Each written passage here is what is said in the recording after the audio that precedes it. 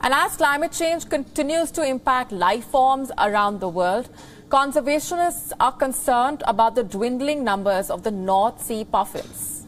In the Isle of May, off the east coast of Scotland, the isle is home to one of the UK's biggest colonies of seabirds. However, recent numbers have sparked quite an alarm. Let's take a look at our next report to find out more. Around 200,000 birds, from kittiwakes to guillemots, flocked to the rocky outcrop in the Isle of May at the height of the breeding season. However, conservationists are raising a valid concern over the shrinking population of one of the island's most distinctive visitors.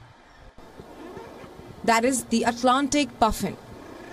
We've got some big concerns about puffins on the Isle of May. The population was really booming in the 80s and 90s, and then suddenly a crash. We lost nearly 30% of all puffins in the mid-2000s.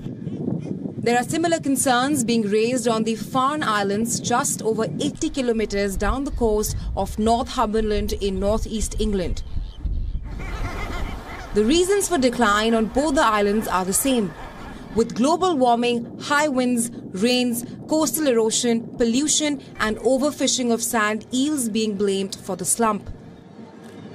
So if sea temperature rises, the sand eel populations will go further north to cooler waters where they're more productive, and this will cause the puffin populations to move further north. On a meadow on one of the Farne Islands, rangers slide their arms into arrow sandy burrows for signs of nesting pairs of puffins. This is the best known method to keep a check on the total number of puffins, since these birds are mostly under the ground. We'll have 50 plots based all around the islands, and any burrows that come into that area we'll then put our arms down any of the burrows. So quite often you'll get a bit of a nip, or which is a good sign because it means then that burrow is occupied.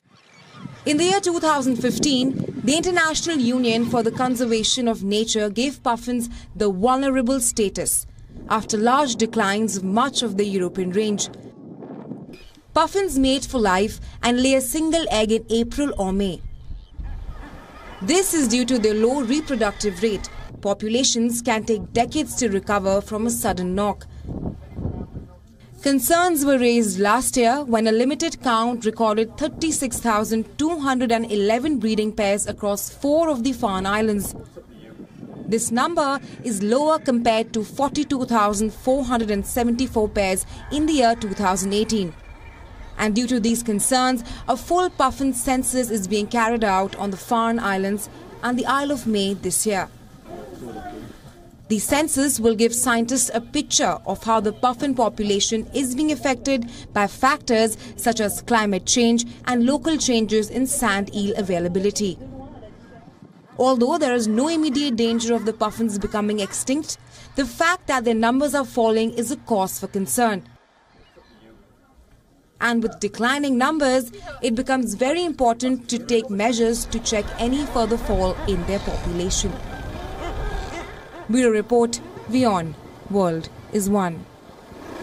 WION now available in your country. Download the app now. Get all the news on the move.